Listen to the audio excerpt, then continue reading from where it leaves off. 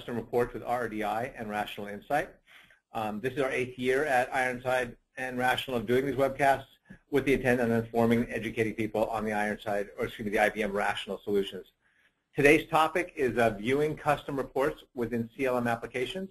I'm going to be presenting it. It's mostly going to be pretty much a demonstration. So this series is meant to be a hands-on series, kind of just a full demonstration. I have these once a month following our standard reporting webcast. My name is Eric Larson. I've been in the reporting space for a number of years. I was the product manager for Rational Insight at IBM for a while. I'm currently now a reporting solutions architect working for the Ironside Group and the Ironside Rational brand, specializing in the Rational reporting tools. Before we begin, I'll cover some basic housekeeping issues. All the lines are currently muted to avoid background noise. If you have any questions or comments, type them in the chat or questions window. I'll be monitoring them during the call. I can open up your line if you want to have an interactive conversation, but for now, I'm planning on keeping the lines muted. We're going to contact both of you after the call and see if you want a recording of the presentation or any additional information about the products, training, or consulting. Thanks for attending, and I hope you find this useful. So I'm going to go ahead and take it away. So, like I said, today's topic is about viewing custom reports within a CLM application. So what I want to do is I'm going to start sharing my screen. I'm going to start here I'm logged into RTC. I'm going to wait. I've got the view here. I just want to make sure we get the screen up.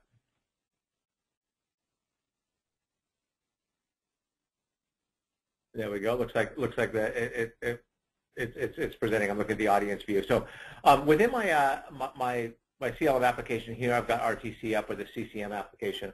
The standard way that we normally view it is we log in and we see a dashboard with lots of widgets showing either charts or reports coming from one of the different reporting engines. It can have queries. It can have a number of different objects here.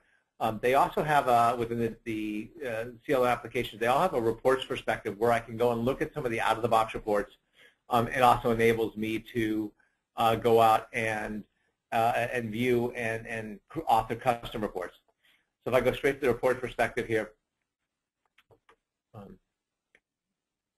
make sure that comes up here.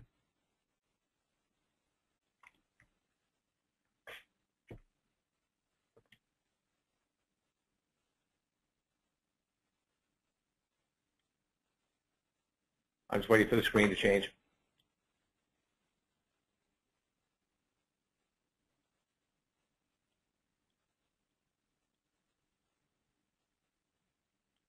Let me try to see if it's shared. For some reason, it's not updating when I'm sharing just that one application. I'm going to try to update and just try to change it so I'm sharing my whole screen. Let me try that.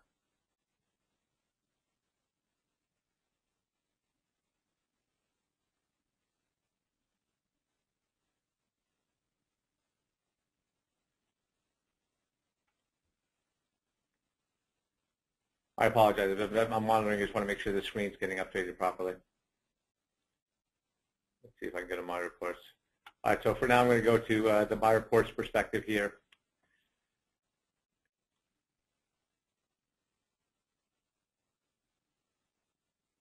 Okay, so it looks like the My Reports perspective is there. So if I look at this, these are all the reports that I've got access to. I can also look at shared reports and look at what reports are being shared that others have access to as well. So this is a list of what are the out-of-the-box reports that come with the CLM applications.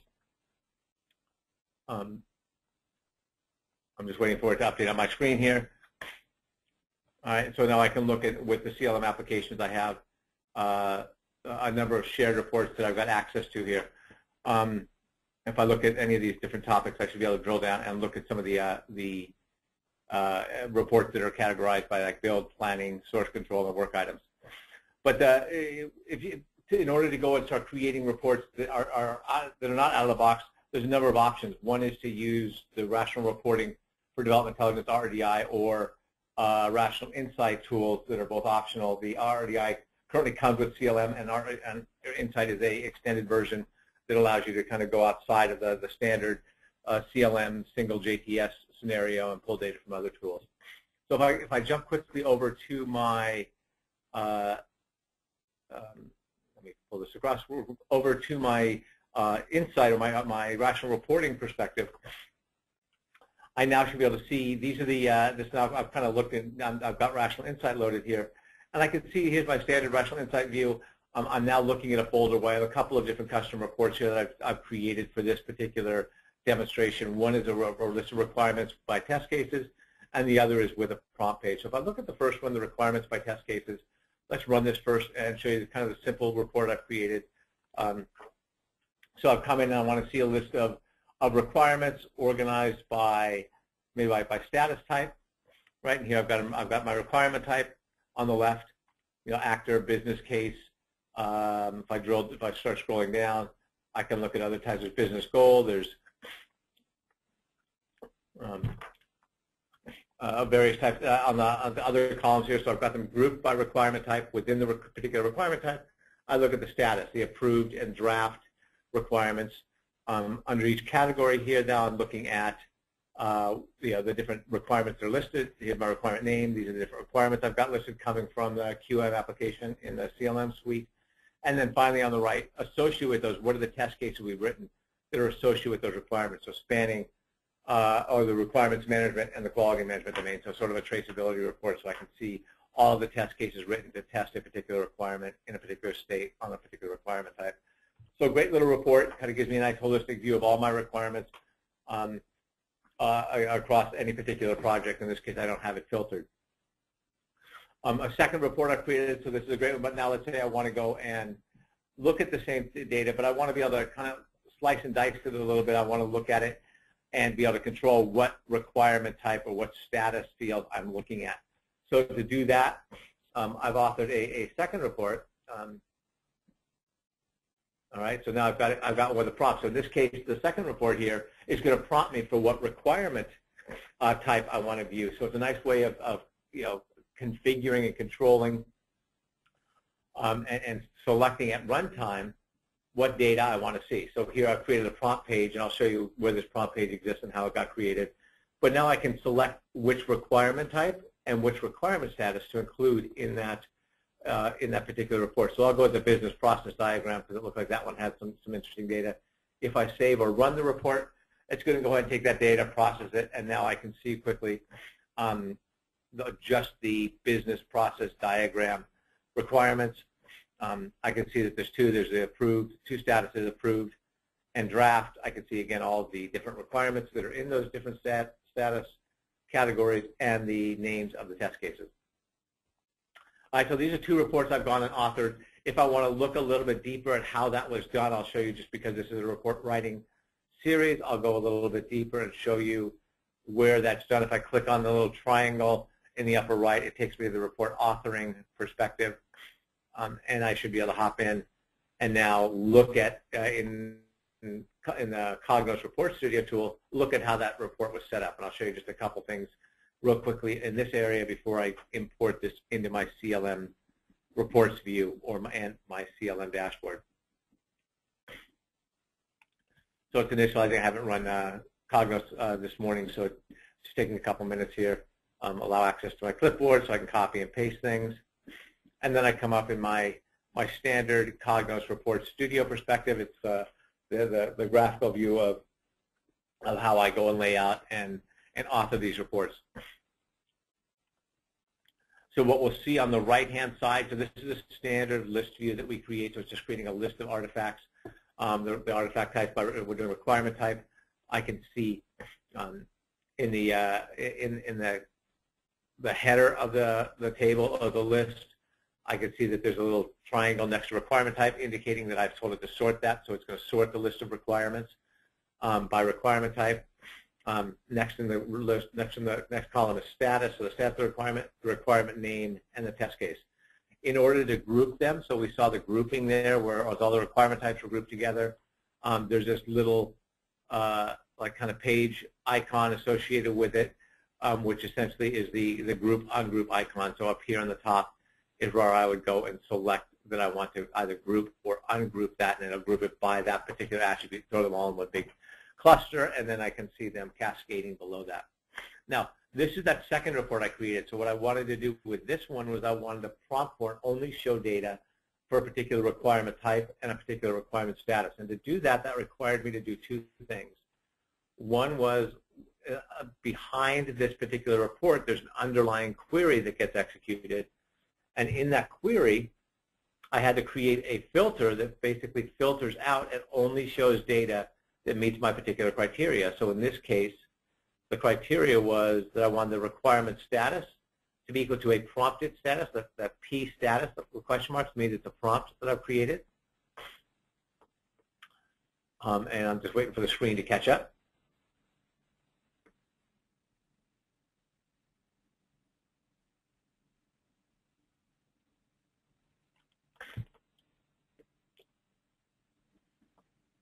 Okay, so here we are. Now we're looking at the screen. So the P status field is telling it wants to look at only requirements where the status is equal to a prompted value. And then my requirement type prompt is the same thing, but it's looking for a P requirement typed prompt. Now where these get set, where this all kind of ties together, is under the page perspective. I can look at my prompt page I created for this report. And that's where I laid out that nice little prompt page that you saw with the black header on it. And I have a list of requirement types and requirement statuses. Each of these has a prompt control in it, and that prompt control essentially says when someone enters this, set that particular parameter, the P requirement type parameter or the P status parameter, to be what was selected, and when you run it, it will essentially filter it by those attributes. Very simple little prompt page created, but that's the basic mechanics for any report when you want to have it prompt for values. You can, generally speaking, you put a prompt page on it. When we go to add a report to a CLM application, if you want it to prompt for data, you need to create a prompt page to do it properly. If you've got parameters that are specified on a prompt page, then you can easily get those filled in on your CLM application. All right, so now we see the report. We've run it once within our CLM application. I'm now going to go and switch back to my RTC application. So if I look back here under RTC, let's see what that message was. Bam, bam. All right, so now I'm back to my RTC application. I'm going to go through. So now I'm in my shared reports. Now, in order to expose or import a report from a custom report from your RRDI or Insight engine, you've got to go through a couple of steps. One, you have to create a resource for the custom report in the resource perspective. So if I come back here under reports and go to report resources, let's let it catch up for a minute. So here I'm going to get a list of all the resources that I've got access to for this particular project. And then what I'm going to want to do is create a resource from this custom report. And that will enable me to go and reach into my custom reports engine, Cognos custom reports engine, whether it's RRDI or Insight, and pull that report into CLM. And I'm going to try, I'm going to try to close this window. I just want to close this window because it's being a little sluggish on it.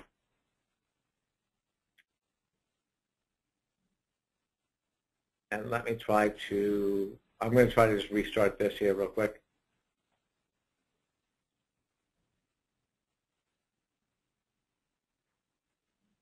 And let me just real quickly, there we go, log back into RTC.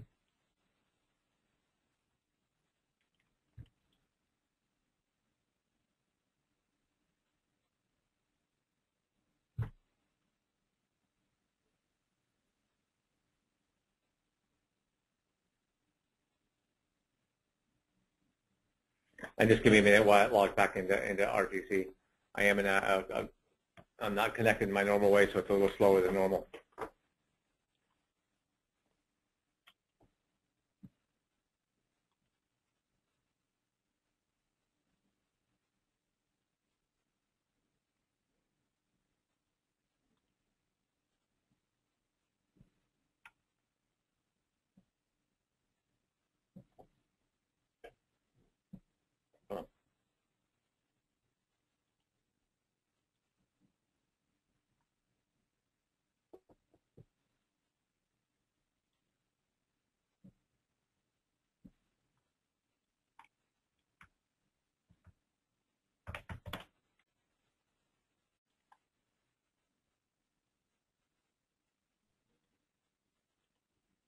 try this one more time. So I get back into RTC here. There we go. Beautiful. Seems like it's a little bit quicker as well. So let me go back to my reports perspective. Now, like I said, we have to go to the report resources view to show a list of the reports that I have access to. So here's all the report resources. In order to now access or import and run a report from my custom reporting engine, we have to essentially create a resource for that report. And there's an icon up here in the upper right that says Create Resource from Custom Report. Okay, so here if I click on this, let me make sure I'm not paused. There we go. If I click on this, it's going to go and bring up a dialog to enable me to create a resource and import this custom report. And let me make sure I'm still showing my application.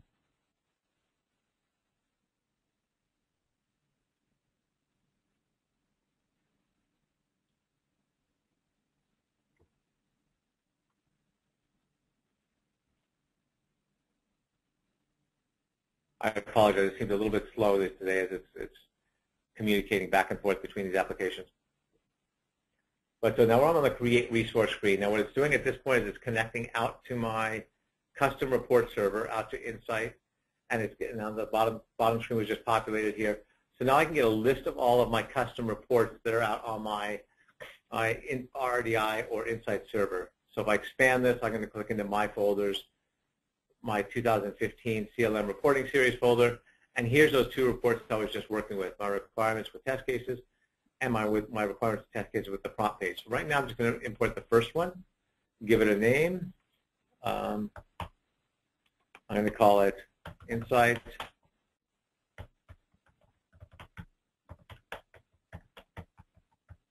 requirements for test cases. So there's my nice thing. I'm going to give it a name.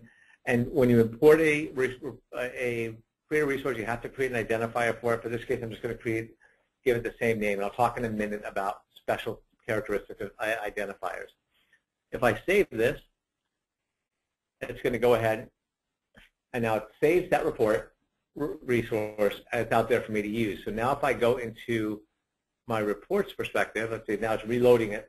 After you save it, it does establish that connection again, so you can create another resource. So it's again connecting back out to your report server. So now if I look in my reports, right, I've got the list of reports I've done in the past. If I want to create a new report, it's going to come up, and on the right-hand side of this panel are all the resources that exist that I have access to, and I should see my new Insight report resource I just created. So here's the Insight requirements for test case report. I'm going to give it that same name in my report. I'm going to put it in my folders and go ahead and save it. And then there's my standard, when I import it, there's a standard screen that comes up. There's no prompting on this one, so I would click Run. It's going to run that report. And then I see the same thing I saw before. I see my list of requirements by status. So here I'm looking, and I've successfully gone and accessed one of my reports that are sitting on my custom report server, my Insight or RRDI server. I've gone and created a report resource for it and pulled it over into my reports perspective. So now I have that accessible to myself, or I could put it in my shared view and anybody else could see that.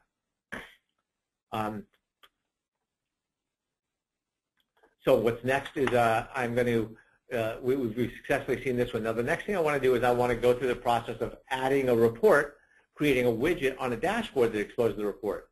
And what I want to do with this one is I want to do it a little bit differently, because I want to be able to add it to a dashboard widget that enables me to interact with the prompt controls.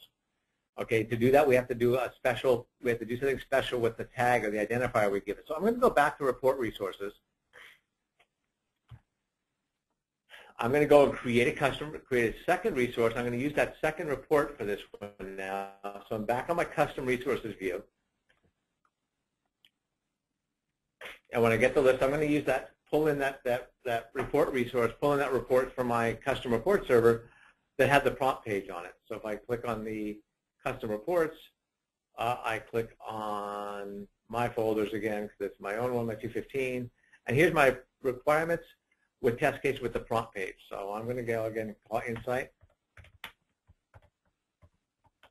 requirements.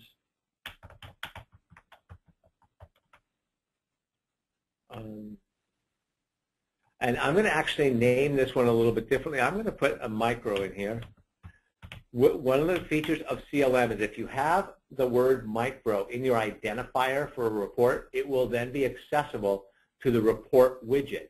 So it treats those specially. It's a special category, a micro report, that then lets you interact with it and supply prompts. So this is a little piece of magic here. Under the identifier, I have to include micro. So I'm going to call this one insight.micro.requirements with test cases. So now when I go look for it, that's going to be the identifier for it, and the name will show up in the standard, whatever the name I have will show up by list. But if it has the word micro in the identifier, it shows up and it's accessible to this report widget. So it's a great little feature here. So I'm going to go ahead and save this and demonstrate where we can see that.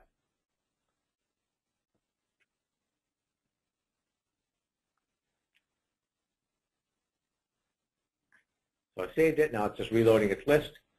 And once we be on this, now I'm going to go back to my standard dashboard. So I've created this resource for this micro resource.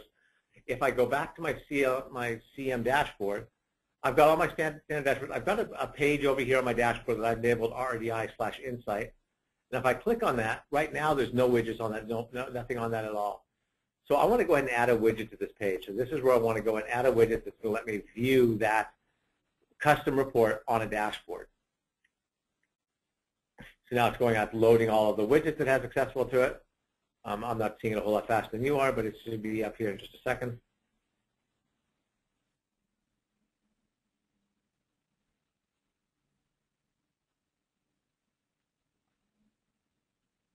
Let me try to close this window. Maybe I'll speed it up a little.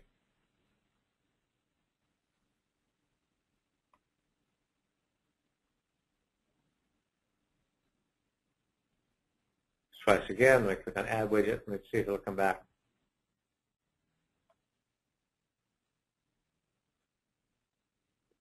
I apologize for the connection speed here. There we go. So now it looks like it's coming back. So here's all the widgets I have accessible to me.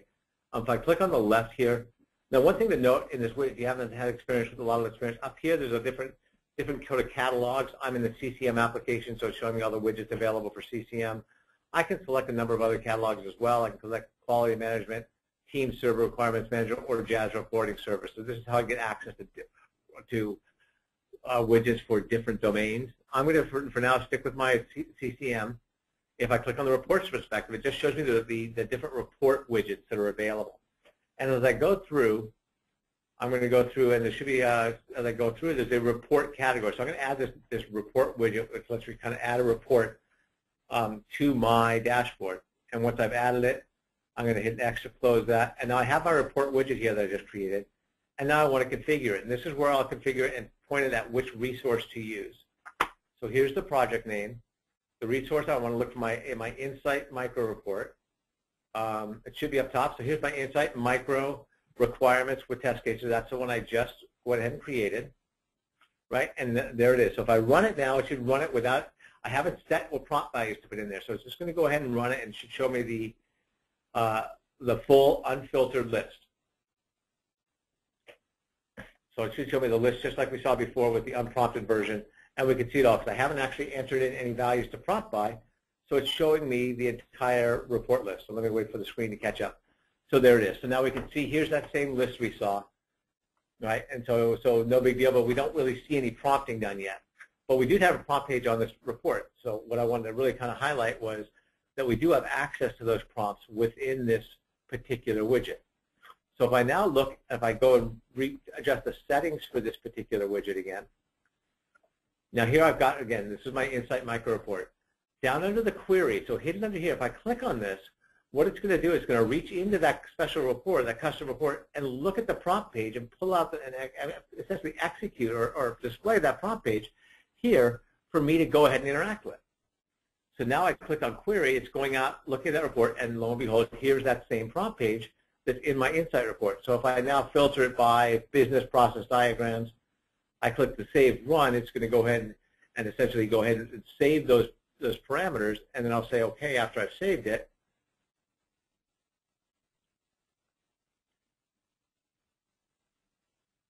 Okay, I said okay.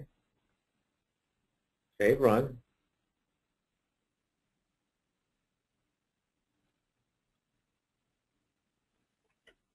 I'm still waiting for my screen to catch up.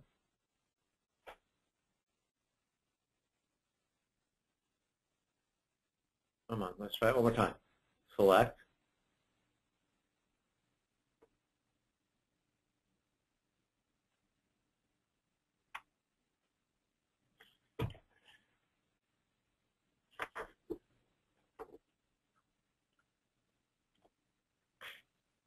It looks like it selected something, so I'm going to say OK now. And now it's running the report. It should run it with the parameters that I had set.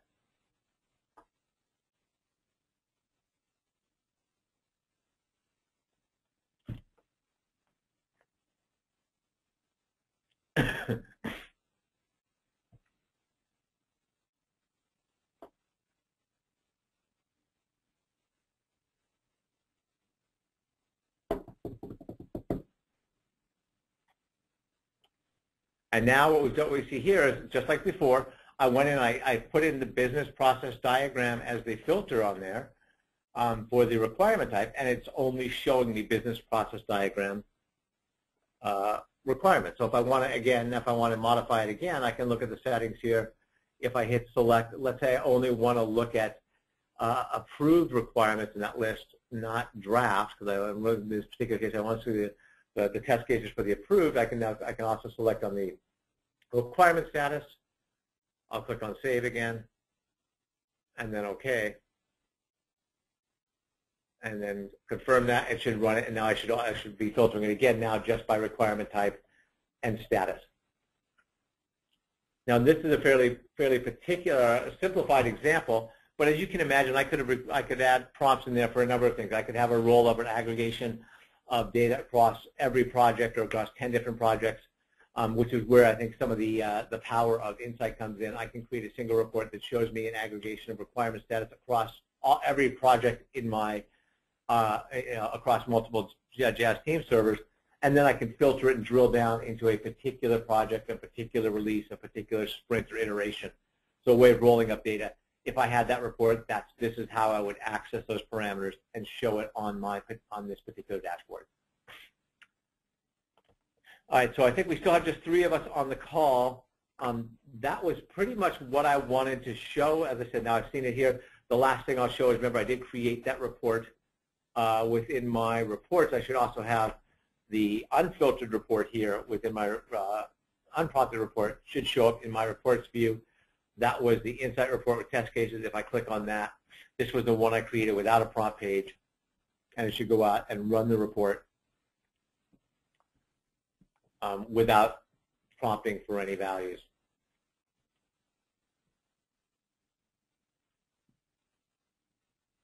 And on these report, when you import a custom report, it always puts up this dialog that I have to click through. The nice thing about the report widget is you don't have that extra dialog when you run the report. It just shows up normally. All right, so that pretty much wraps up what I wanted to cover in this first session of my hands-on rational report writing series. I'm going to just quickly, if you don't mind, let me take both of you guys off of mute. So if you're chatting or you're off doing something else, I'm going to try to, Brian, if you're on, or David, I've now, let's see if it'll let me do that. Trying to unmute you. Anyway, so if you guys have any, for some reason, go to webinars, not enable me to take you off of mute. If you have any questions or comments or anything else you want me to show about this particular topic, type them in the question window or the chat window. I'll be happy to go into that subject. Yes?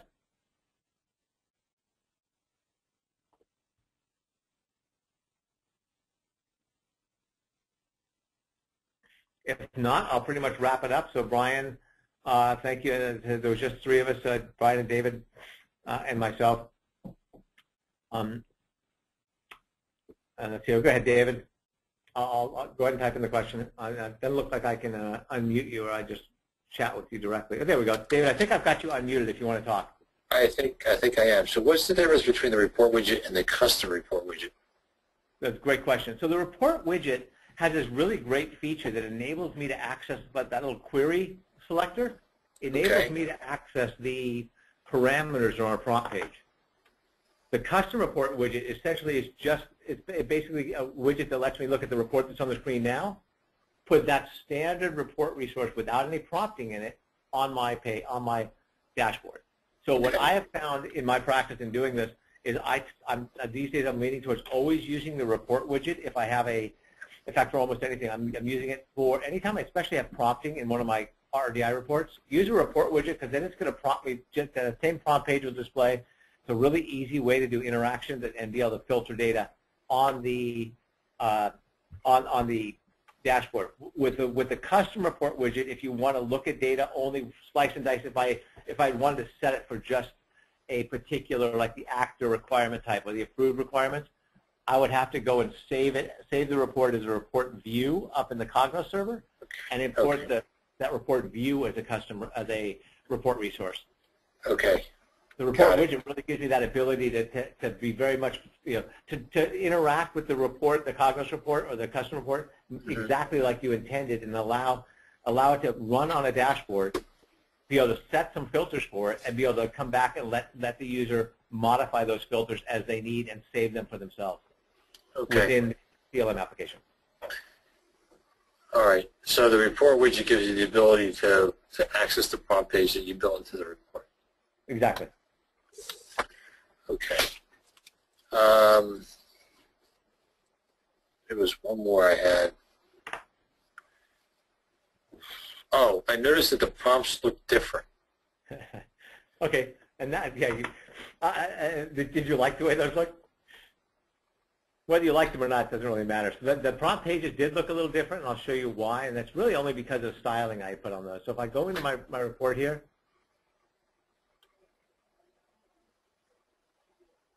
hold on, let me click on it.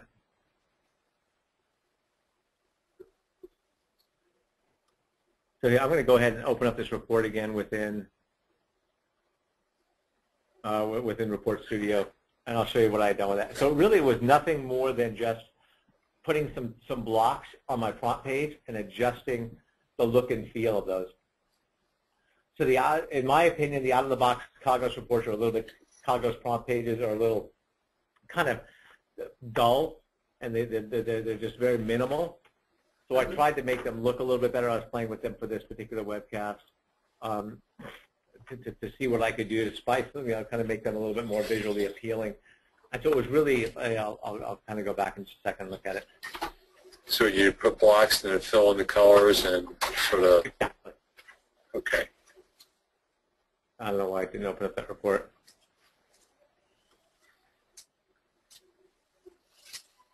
Try it again. Yeah, so I put a block, I'll show it to you in just a second.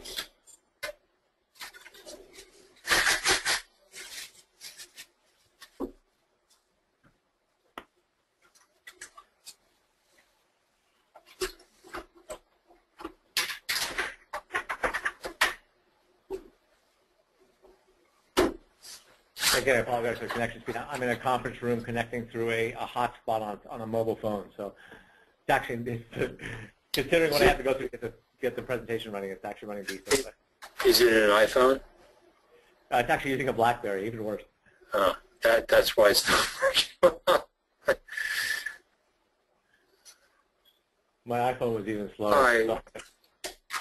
So I guess what you did was you created a value prompt, and you put some blocks around it and colored them in.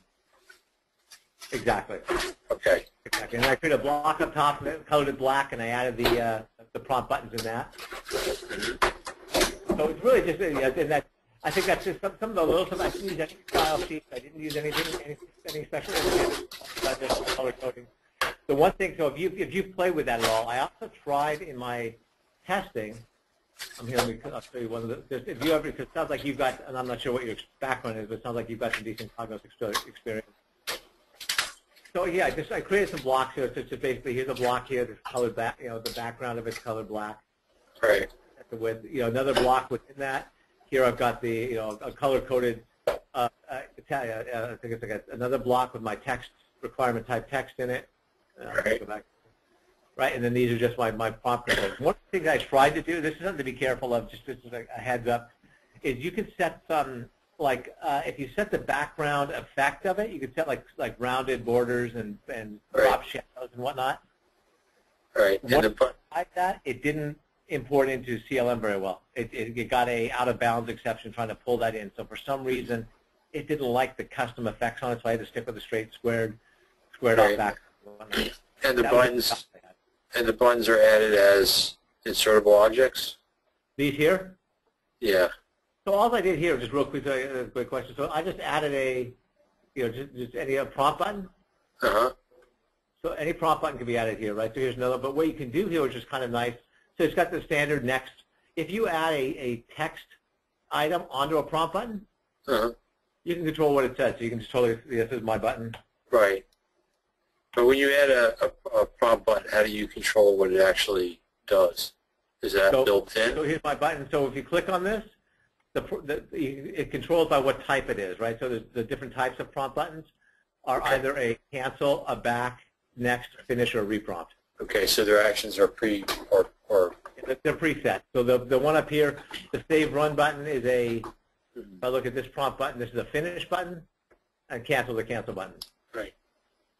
Okay. And I'll use reprompt just in case you have a cascading prompt. The first one is not a auto submit. It will re-execute that without actually submitting it. Right.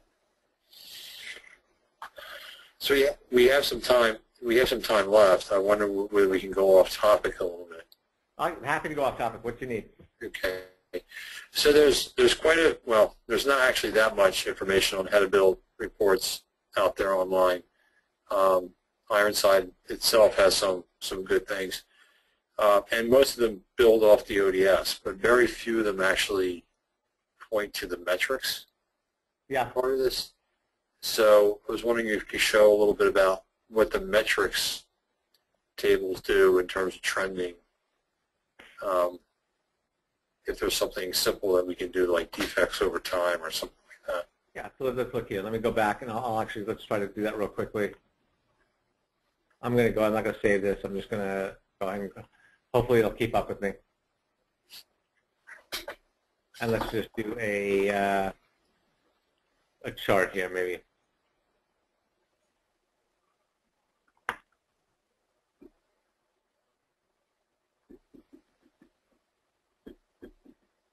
Right, and we're going to code. Let's just create.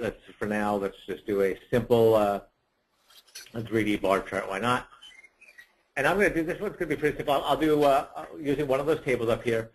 If I look at the change management area, so these are the different areas in our. Let's make sure we're keeping up. It looks like it's keeping up okay. So here's all of our areas within the metrics area or the dimensional model.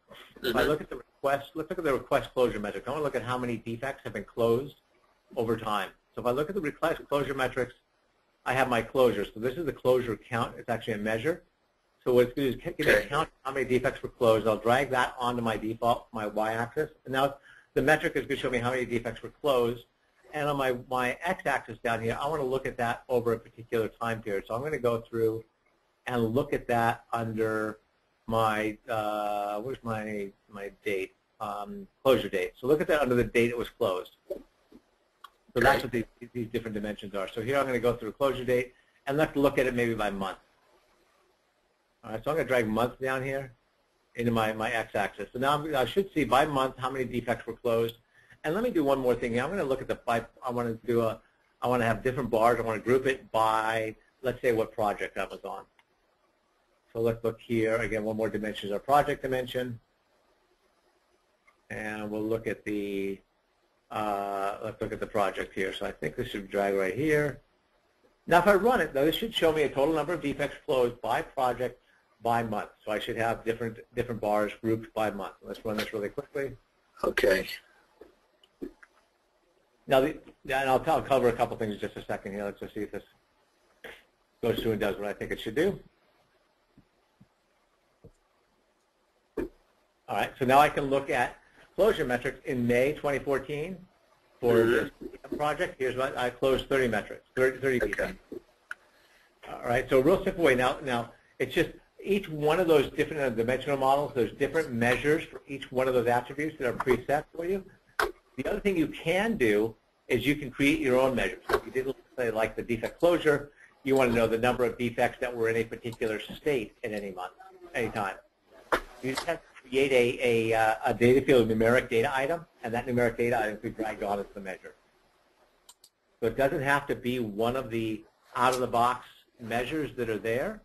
What I can count, and I've done this in other cases where, let's go back here.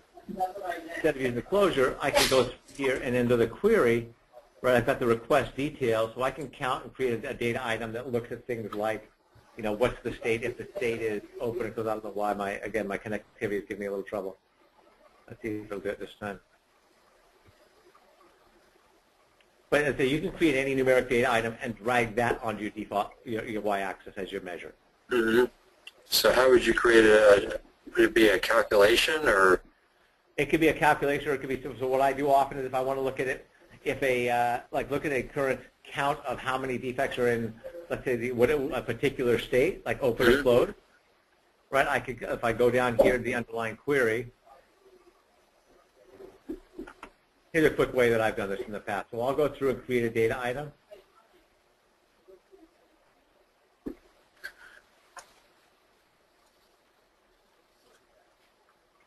Come on. I think you need to reboot your server. Yeah, no, it's not the server. It's my, it's your connection. Yeah. So if I look at this here, now I can kind of go through. Let's see. So I was on change and config management, change management. My request closure metrics. If I look down here to the request detail, right, I can go like this, say if my request status, maybe, is that what it is? Request status. Request status is the grouping. Request state is the actual state. So it would be like closed.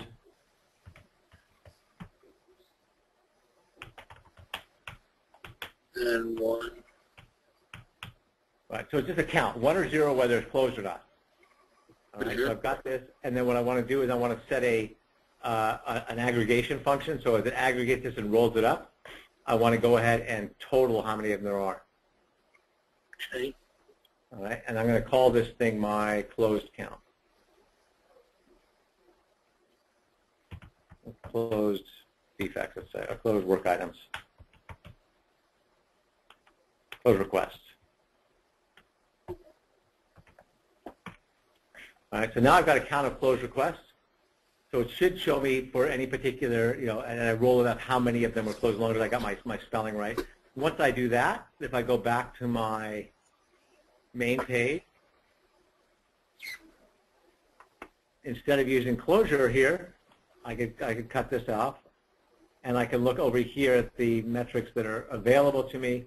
I could drag closed requests in here, and now it should show me the number of closed requests, the number of they're in closed state. Now, in this case, closure is probably the same thing, so it should be pretty close to the same, but it could have been any other state. It was just an example of how I would go in and show that. Well, for whatever reason, I didn't like my, I've got a quote, I think, off. Missing 2 parentheses, I believe. I think I need single quotes, not double quotes on the thing there. But so that's essentially what you would go do to create your own metric there. Right. Okay, so when it comes to metrics, then it's really playing around with it and just becoming familiar with what's there and what you would need to extend. So it's correct. It's really just the data model you want to work with. Knowing that under the metric side, these are things that can just readily be dragged onto one thing, either here as a metric in the y-axis of a chart, or if you're using a crosstab, you could have put it in a crosstab as well, number of closed metrics, and you could have added a crosstab there. Maybe and that's a good point. Maybe I'll maybe cover those in a little more detail in my next lesson as well. So it's a good off-topic and something leading into my next one. So you may not get as much value as others in the next one, but I think I'll cover crosstab and charts using the dimensional model in my next one.